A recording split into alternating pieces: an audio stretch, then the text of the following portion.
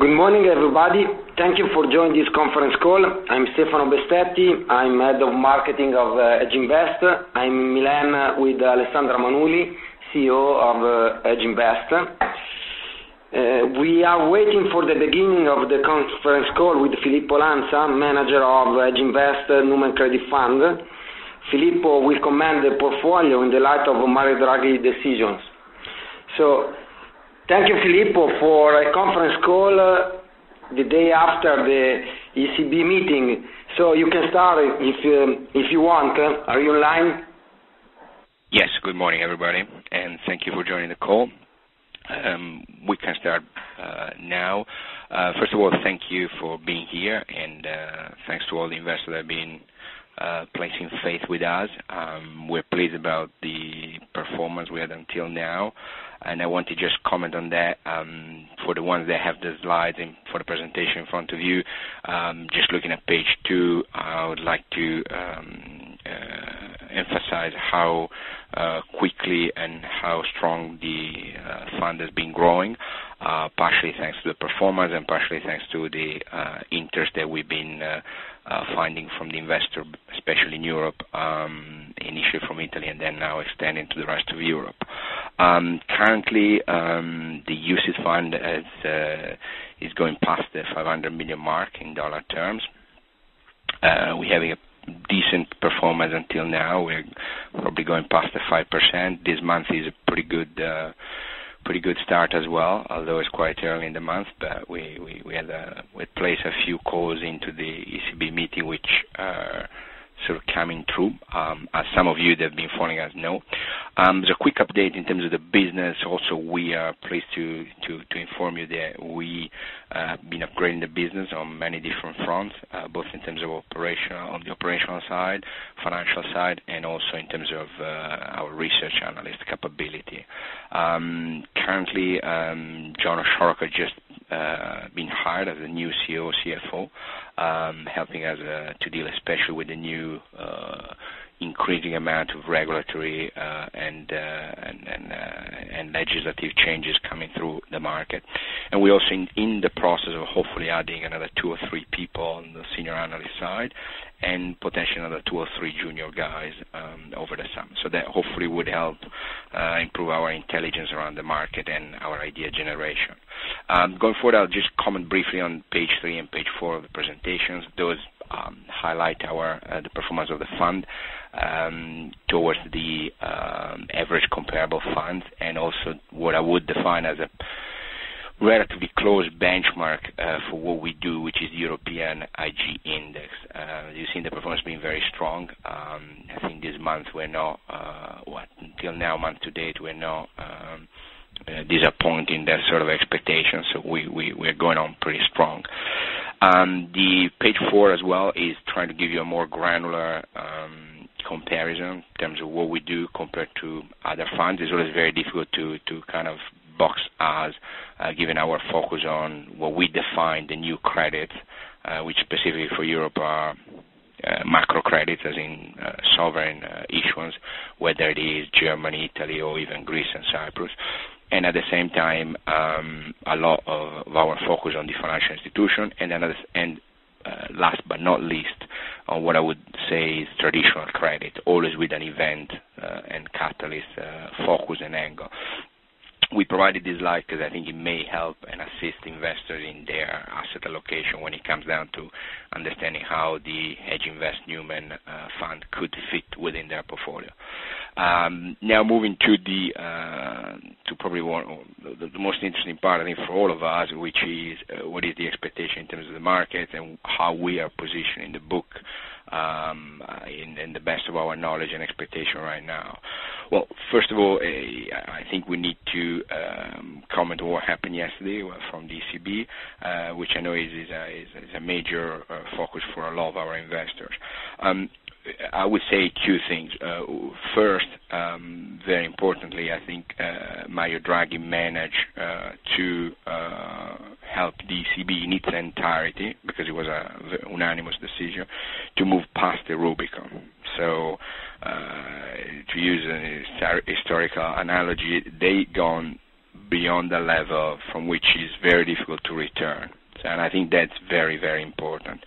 I think for us, it's more important in terms of market perception than reality, because we think ECB has already passed the Rubicon many times with the provision of ELA, which probably some of the long-standing investors among you have been bored to death hearing. But that's important in terms of market perception. Now the market understands and believes that the ECB is truly committed and in a unanimous way to kind of avoid any sort of, let's call it, weak inflation outlook or a de-anchoring of inflation expectation or deflation for that matter. So that's one first very important point. The second point I would add there is that, as we have seen many times when it comes down to Europe and ECB, there is a very lagged effect, because there is a very, I would say, lag understanding, given the complexity and intricacies of both the euro construct overall and then specifically the way the policy is articulated. What I'm trying to say with that is that, as we've seen with the summer of 12, when there was that famous statement with whatever it takes, and then secondly with the LTRO and so on, we've seen many times there's been a relatively muted reaction, right? But then a very important market move after that. And I'm saying that because we have a sense, and we build that sense over time, that ECB is not necessarily misunderstood, but I think the full impact of their operation is sometimes understated by the market, and only over time they really understand. Now, that gap has been closing because, of course, Mario Draghi and ECB have built a lot in terms of credibility and track record, but at the same time we still think there is a gap. So overall, and going into the specifics, I think the way we look at the new decision, I think that the cutting of the interest rate, again, is more for market perception. It's more for market consumption, to make sure everybody is now fully confident the ECB is committed. I think what is more interesting there is that Mario Draghi yesterday clearly said that for all the practical purposes they reached the lower bound, which people may view it as, are they already stopping? But it actually should be viewed exactly as the opposite, because they already exhausted the interest rate policy framework, which, if you want, is the traditional policy tool. It means they are ready to do whatever else is left, and there is plenty of options left, which is what the market commentators usually refer to quantitative easing. Now, going into that, what they are doing is effectively already some sort of quantitative easing. Now, it's difficult to quantify, and again, apologies, because we wanted to, one side, update you immediately after this, but at the same time, we need to be cognizant that we're still digesting all the news, we're still trying to understand exactly the details, and there are a few details that are still missing from ECB, which will be published later on. But in terms of quantitative easing, we estimate anywhere between a 250 all the way up to possibly 750 billion cash injection into the system over the next 6 to 12 months. So quite substantial. Specifically with respect to the TLTRO, is probably the most misunderstood piece. Our understanding is effectively this is a sort of unconditional LTRO for the first 2 years, which means basically they can buy anything they like with that. And then after that, there is no penalty, but basically it can be extended if there is truly a new net lending activity. Now, there's still plenty of discretionary items in there, which shouldn't surprise anybody, because the ECB loves to keep discretion. They are central banks at the end of the day, so the main driver of all of this is the benchmark, what they call the benchmark in terms of corporate lending. Now, that's pretty much undefined, I would say, as of now. So that's something else they will keep as an item to potentially steer the policy one way or another. But that's quite big. The real cash will start filtering through probably September and December this year, and maybe most of it in September already. We'll find out. Our expectation there will be a very high intake of that TLTRO, because it's effectively unconditional with no penalties attached, and is incredibly cheap. So we think that whatever the market was thinking, this is only for corporate loans, is not for whatever what Sarkozy suggests to be the carry trade on government bonds with the original LTRO, that is wrong. Because our understanding is that this thing can be used for whatever the banks like. And then, again, we view these as potentially more impactful than the QE in U.S., which doesn't mean it's going to produce more results, because I think there is a global issue, which is growth, which we can touch upon later. But all said, the view on Europe is that I think we are in a position where we should expect more outperformance. We should expect more outperformance, as we've been calling for the last 6-9 months. I think there's still going to be, this thing has got a big push. And I think the good thing is actually not coming in one shot, but it's probably going to build up over time. So I think we're going to see more spread compression, although across Govi, although you need to be very careful about the anchoring leg, which is the bond, which is a function also of what is the growth picture, what is the U.S. policy on rates. So that's something to keep in mind. And overall, for both for credit, I think is relatively positive. Actually, I would say very positive. Probably more for bank credit, because banks are the direct beneficiaries of all of these. And we're already seeing some of the new earnings revision, but could be anywhere between 5 to 10-15%. And corporate as well, but let's not forget that corporate now are effectively being incentivized from the ECB indirectly through the banking system to unleash their animal spirits. So corporate will be a little bit more aggressive. We'll speak more about that.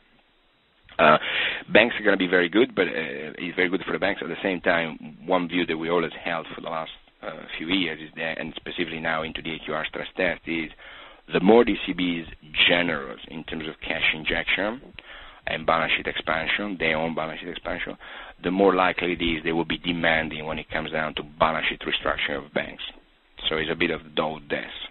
They'll give you more money on one side, but on the other side, they will want to make sure banks are issuing more equity. The example of Monte dei Paschi is a classic. We've been talking about it probably since we started the fund, and every time we came to Milan for the big investors meetings, the big presentation. But Paschi last year, remember, at the beginning of the year, they didn't even think they needed any cash. Then they moved to 1 billion, then the capital increase became 3 billion, and now they're doing a 5 billion issuance. And I think that could be something that we see a little bit more, but we'll look at that.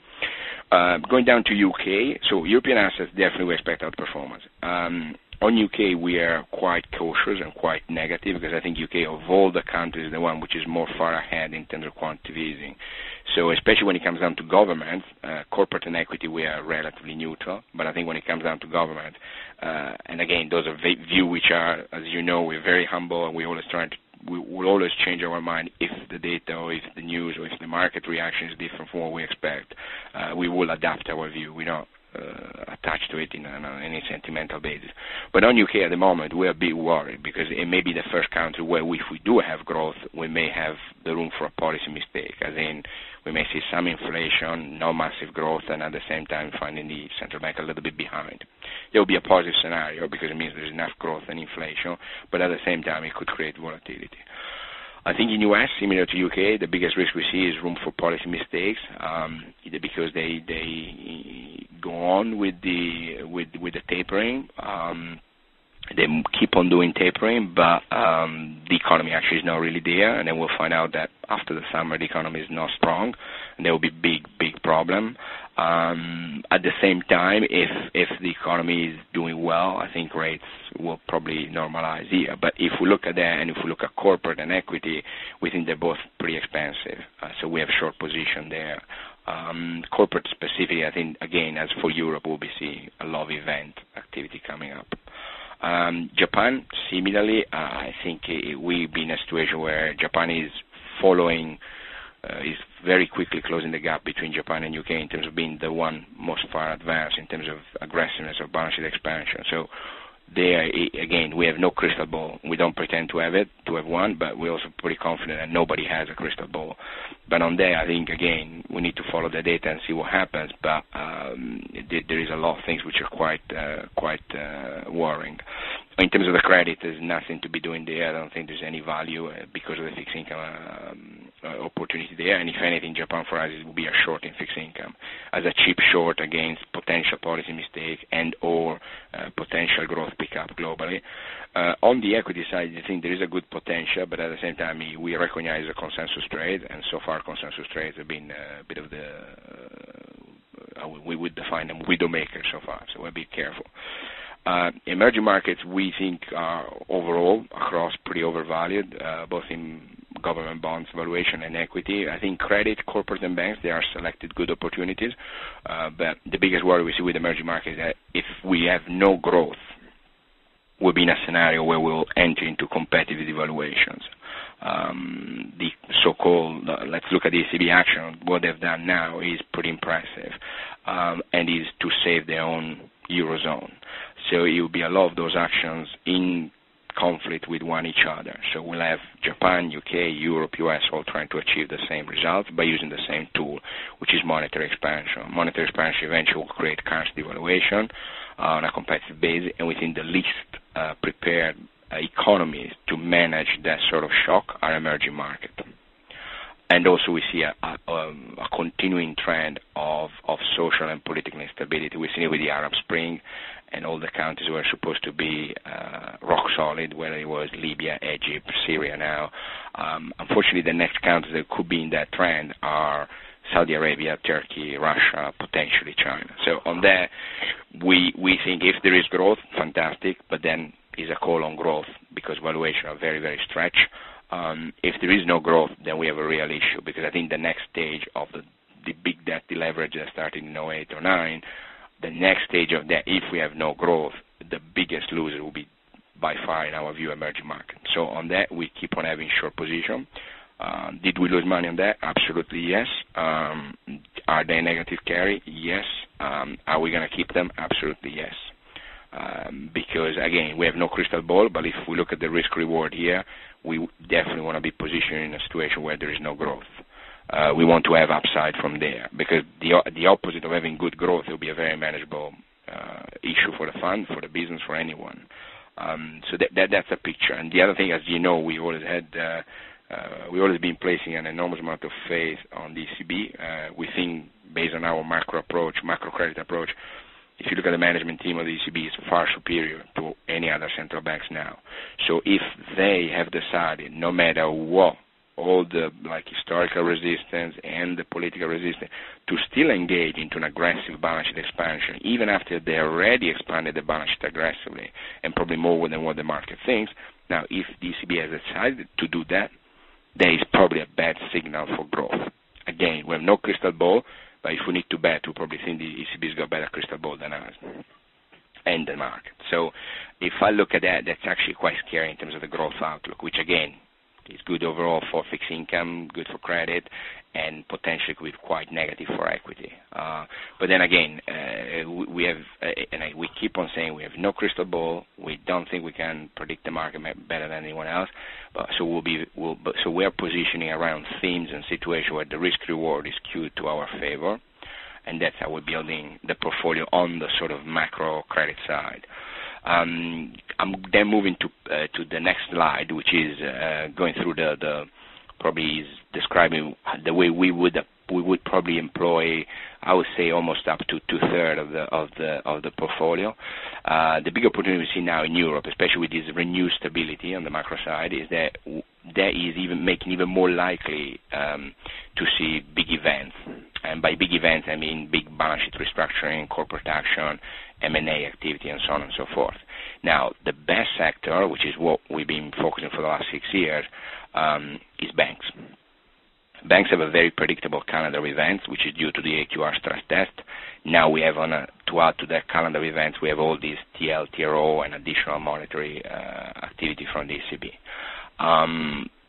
There is plenty of stuff there, and the value, and we think, as I said already, the value migration is going to happen from equity all the way to corporate. At the end of the day, if you look at the equity as a call option on assets, banks' volatility in terms of assets is going down because of regulatory constraint. Equity is going up in terms of supply, and so the value of credit being short of put on those banking assets, especially now with the new liquidity and everything else, is substantially going down. So that's a very positive environment. It's probably even better than what we thought before the ECB, a lot better now.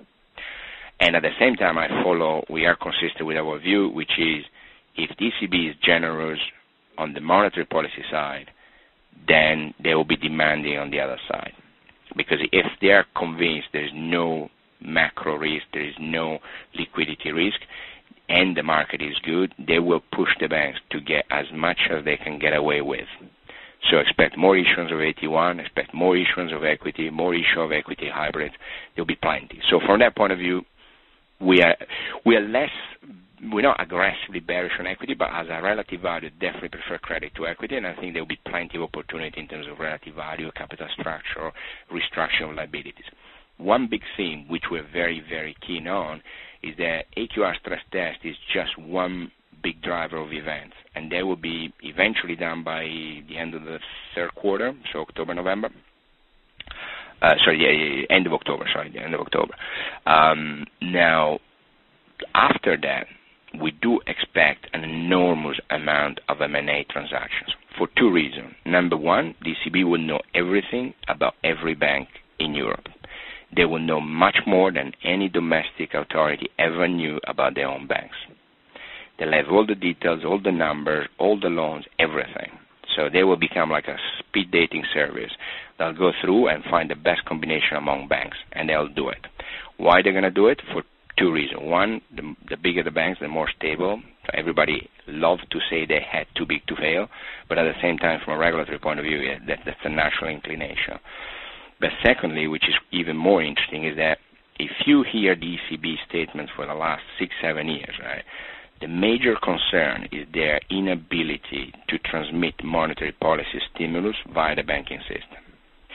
And one of the main reasons of that is that the banking system is highly fragmented, and that fragmentation has only gone up. It stopped increasing, but it's gone up to levels which are unprecedented probably to even before the Eurozone.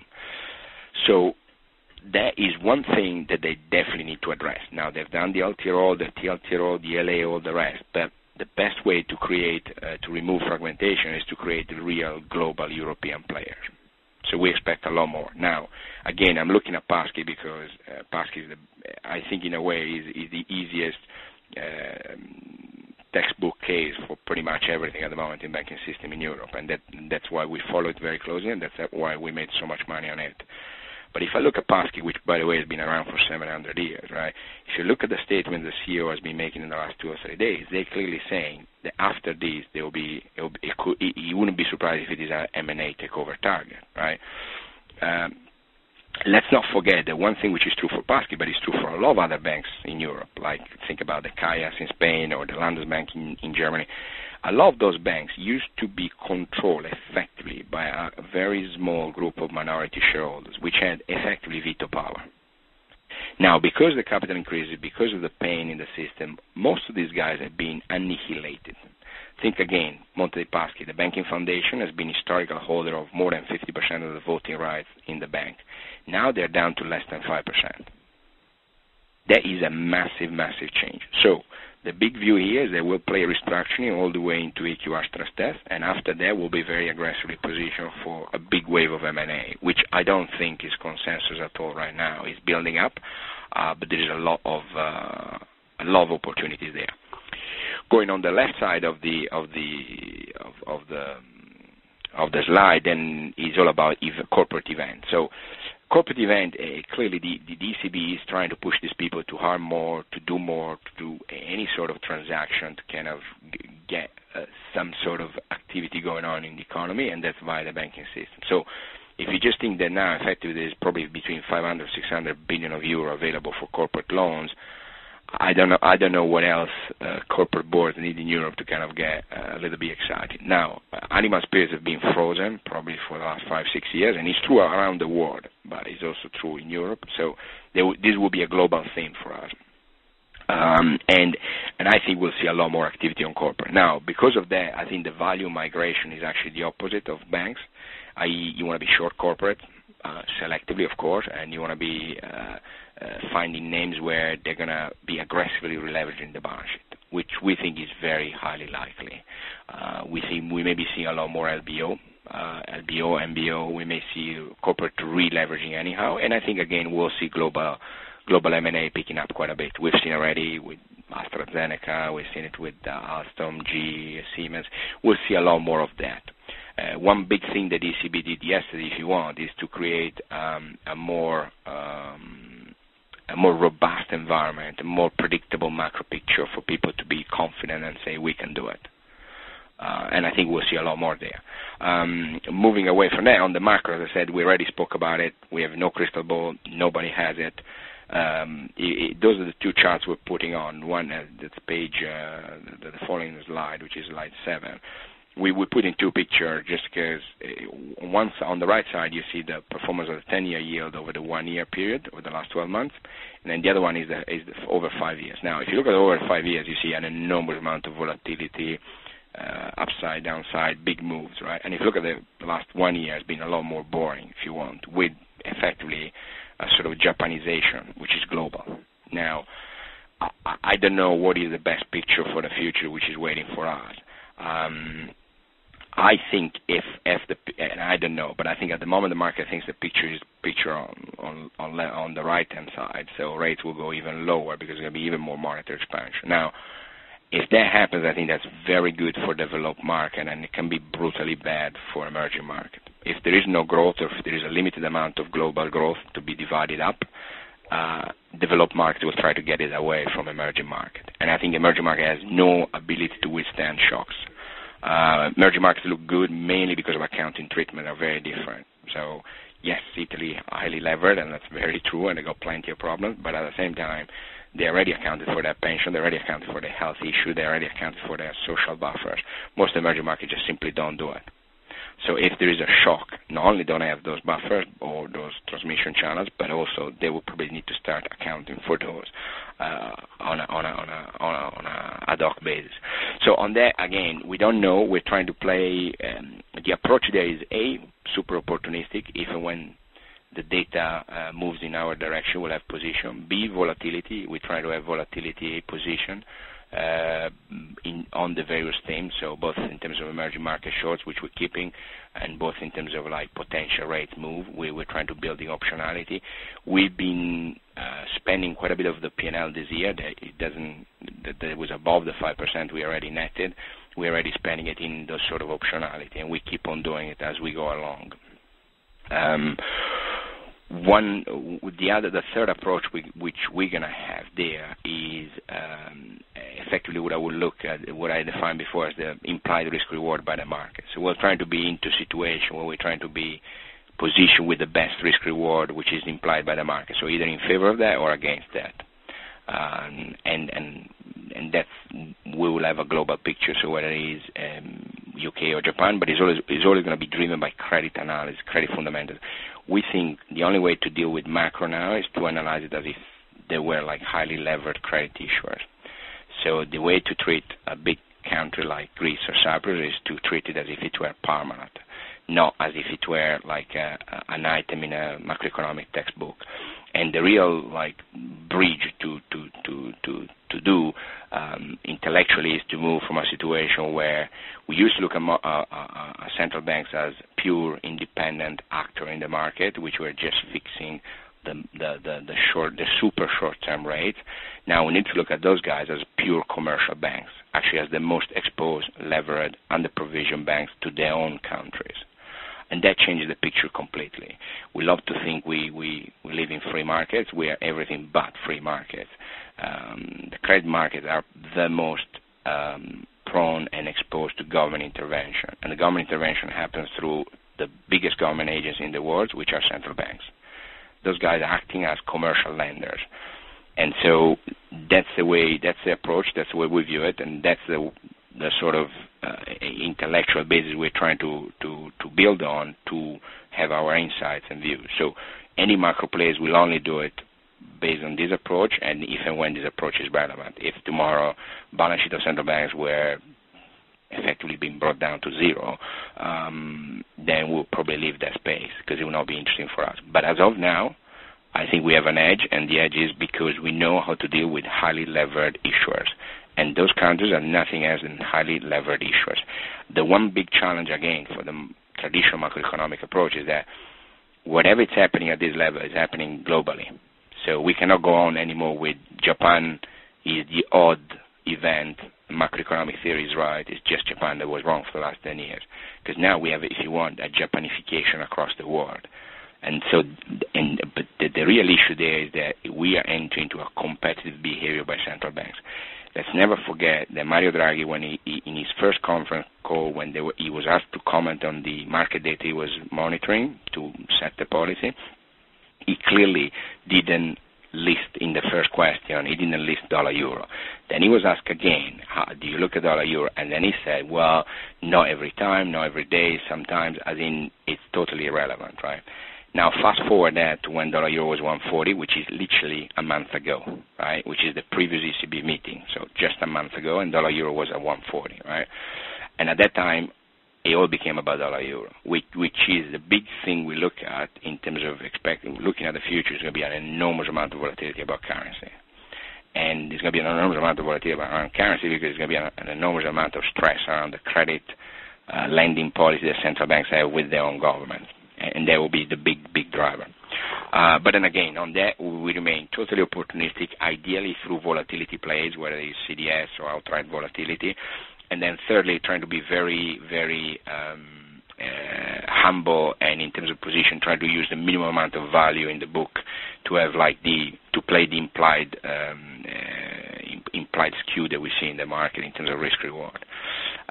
Away from that, again, in terms of, and I've been forced to come up with this sort of estimates, and that's page 8, in terms of what we expect, how we expect to make money, not make money. As I said, we're going to have two big drivers, which are events, both in banks and in corporates. On those, we can have anywhere between a negative to positive performance. I think for banks, we can go from -2.5 for the next 12 months to +20%, and corporates probably -3 to +15. Well, I'm looking at cash on cash. Those are very difficult estimates to make, but because we've been asked many times, we want to provide them. We will probably deploy up to 2/3 of the capital into those sort of big event strategy, which are like kind of, for us, both bank and corporates will be done across the capital structure. It will be, and as always, there has to be a big fundamental driver and a big set of catalysts to have position on the book. So, as I said before, in terms of banks, we'll have all across the capital structure. We spent the last 6 years in banks. We've been through all their balance sheet. We have a very strong view on different bits and pieces of the liability structure. We may have position which are relative value, position which are capital structure, position which are sector, but most of them, or actually all of them, will have to be into a specific set of catalysts. And we discussed those, AQR test first and then M&A later. Corporates will probably be a little bit more post-event, reactive on specific deals, and or based on sector views, fundamental views, and as we said before, relatively very positive on equity, relatively negative on credit, and that's probably across. And those are the two things where we attach quite a bit of predictability, the event strategy, especially after what the ECB did.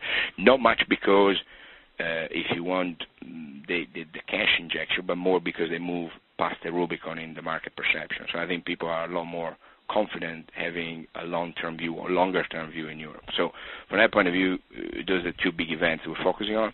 And then we have the third leg, which is the macro credits lever sovereigns. And we already discussed about it. There could be something that can give you a -5%. Let's say all our position, which technically speaking I would define as relatively bearish one way or another. They all tend to be short through options, so they have a limited expiry, limited life, and if you have them, you need to accept that you may lose all the premium, which those strategies are. So I think there we can lose up to -5%. And then we can make up to 25, of course, if we get something right. So the idea really is to produce capital gains through banks and corporates in the event space, and at the same time trying to be as smart as possibly with all our limitation in terms of reinvesting some of these gains into what we view the macro view. Now, the point of macro view is that whether we like it or not, we need to have one, because I think one of the big implications of having a balance sheet expansion of central banks is that you don't have the luxury anymore to invest without having some understanding of macro and possibly some sort of hedges around the events, because those can literally wipe out any sort of like micro events or micro dynamics given their size. And with this, I would close. I would say so. The expectation for the next 12 months, I think we can go. Probably is more likely now, I think, to have a +10% for the next 12 months, given the environment. Again, this is a very as all these expectations, I said, we have no crystal ball, so I don't pretend to have crystal ball on our profitability. But the way we're building the book, the way we're focusing on is I was really describing here, and I think in the sort of base good case, we should be trying to achieve close to 10%. And I wish we could, I hope we can get there. But at the moment, is the way we look at the book, those are the three big pillars, and that's where we're focusing, which is relatively, I would say, pretty consistent with what we've done so far. So and we're now open and to any questions or requests from the investors. Excuse me, this is the Chorus Call conference operator. We will now begin the question and answer session. Mr. Lanza, there are no questions registered at this time. Fantastic. So hopefully everything was clear. But if there's anything else that you guys want to address, either on a one-to-one or anything, please either go through Stefano or Laura at our place. Okay. Thank you, Filippo. Thank you, Stefano. Okay. Bye-bye. Thank you. Thanks, everybody. Thanks. Have a good day. Bye-bye.